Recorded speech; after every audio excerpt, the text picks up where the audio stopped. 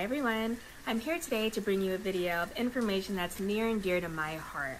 As many of you guys know, I'm a huge advocate for saving our corals and reproducing corals so that we can find a way to make sure they don't go extinct, but it's really important that I highlight other parts of our ocean that are also becoming endangered as well. With this said, this video is all going to be about the abalone, the fact that it's becoming endangered, and what scientists are currently doing to prevent them from going extinct. Abalone are known as sea snails, and there are about 130 species worldwide, with about 7 species here in California. They are generally grouped in the colors of pink, green, red, black, and white, and they range from less than an inch up to 12 inches depending on the species. Because abalone are easy to find by divers and easily fished by fishermen, over time the demand for them has gone up and the populations have gone down. They are slow to reproduce and are facing a variety of factors that are hurting their populations around the world.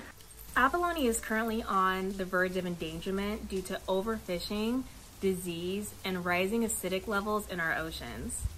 Due to these factors, the California Fish and Game Commission has barred fishing abalone until April of 2021, and they did this in 2018, so you can kind of get a feel of how bad things were getting.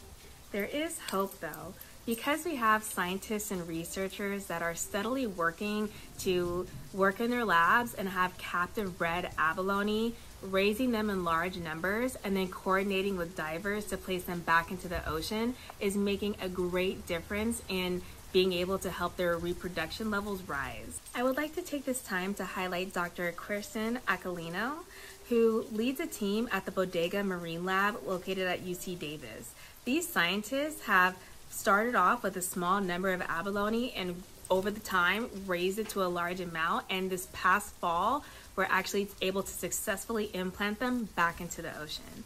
Thank you for all of your work, and I cannot wait to follow your future journey.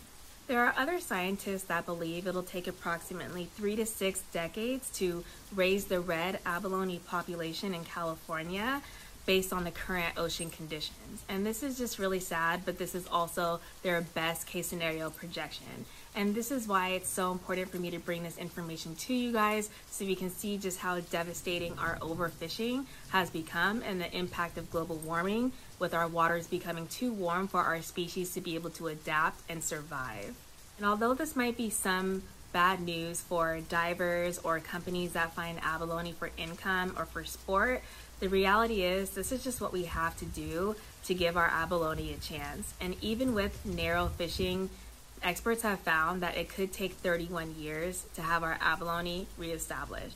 Before I leave, I would like to encourage everyone to look in the links in the description below to do their own research and to see what's been really going on in addition to the information that I brought today.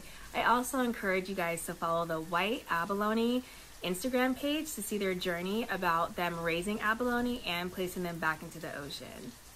That's all I have to say for now. Stay tuned to the next one.